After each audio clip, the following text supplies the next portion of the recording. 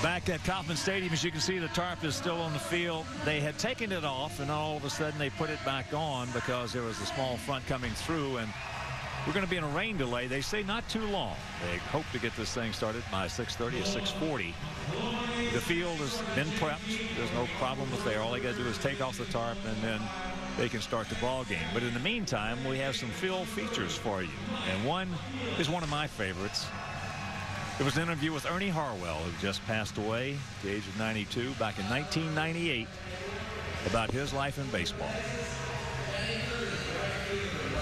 Ernie, you started off your major league career, a lot of people don't know, with the Brooklyn Dodgers back in 1948? 48's right, Hawk. I was working for the Crackers, and Red Barber got sick, and Earl Mann was my boss, and Ranch Rickey called him and said, I'd like for Ernie to come up and replace Red.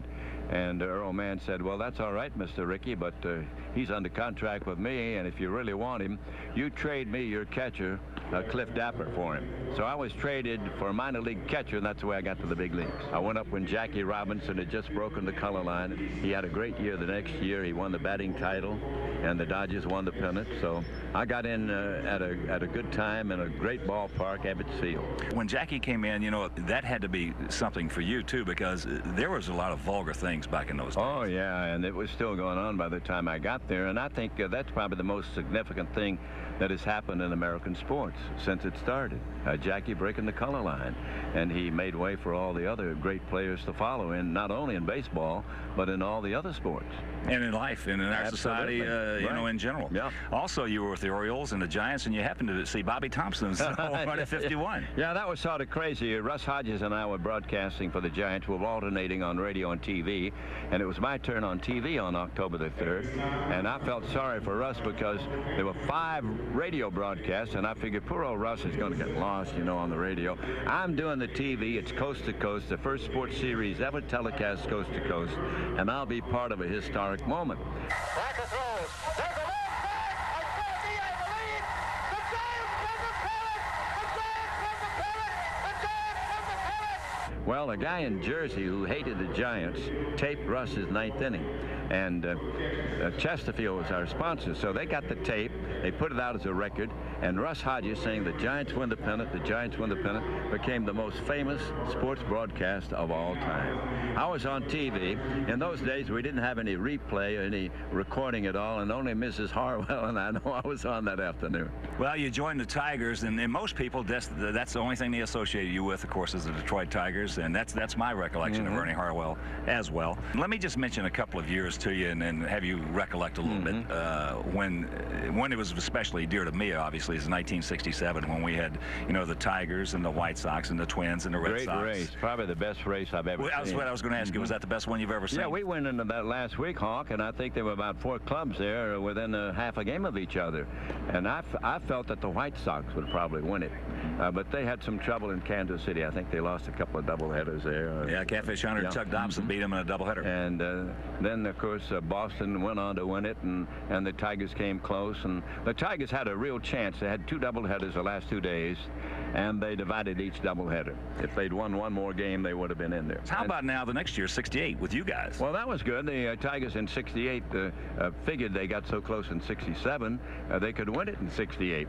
And they played very well. It was sort of a come-from-behind team featuring Denny McClain, who won 31, and Mickey Lolich. And you had a lot of power on that team. You had Freehand, Northrup, and Willie Horton, and a lot of guys could swing the bat. But, you know, they didn't have a 300 hitter. I think Horton was the leading hitter. He hit about 285 that year. But they had good balance. They had good defense, and they had a lot of power. Well, Mickey Lolich was certainly the guy in the series winning those 3 ball games. But still, my all-time, I played against the Tigers for a long time, and my all-time player was number 6. Oh, no question about it. Al Kaline was a consummate Tiger. He could do everything well, and he had such a high degree of consistency. I don't think people appreciated how good he really was, because he was always good. He didn't have those peaks and valleys that most players do, those ups and downs. And in my mind's eye, Hawk, I remember Kaline chasing the ball in the corner, grabbing it, you know, a base hit, turning, pivoting, and firing into second base, and that guy better not try to get to second. He'd be out. How about the 84 club? 84 team was a lot different than most. It got out in front in every game, and then it had that terrific 35-5 record in the first 40 games. Nobody came close. The Blue Jays got winning about 7 games a couple of times, and then they fell back. And then they won the playoff with Kansas City, swept the playoffs, and then they beat San Diego with ease in the World Series. Everything you could ask of a team, that team did. And they had another great Tiger in that ball club, Alan Trammell. Oh, yeah. Alan Trammell, Whitaker, Lance Parrish, Jack Morris had a great year. Milt Wilcox had a good year. Wilcox almost pitched a perfect game. Morris had a no-hitter. And again, it was a matter of defense and good pitching and enough hitting to keep them going. Ernie, in all your years in baseball, the guys that really stand out in Ernie Harwell's mind pitching, if you had to have somebody go out there in the 7th game of the World Series or to win a game for your family's life, who would be the couple guys you Well, I'd have a couple of them. I think my left-handers would probably be Warren Spahn, who won more games than any left-hander, and Sandy Koufax, who was so dominant over a short period. And as a right-hander, I think I'd have to take Bob Gibson. I don't think I've seen anybody any more intimidating and looked like he had the game under control any more than Gibson did. Ernie, what about also some of the great hitters that you've seen? Of course, Ted Williams, you know, he's well, got to be I think you got to start with Ted Williams. I don't think there's any question about that. He's probably the consummate hitter.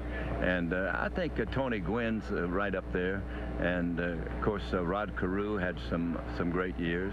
And as we look at power, I think you've got to think about McGuire.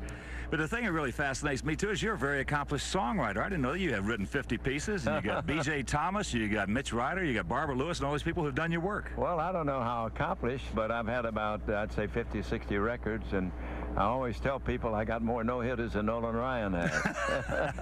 Hall of Famer Ernie Harwell.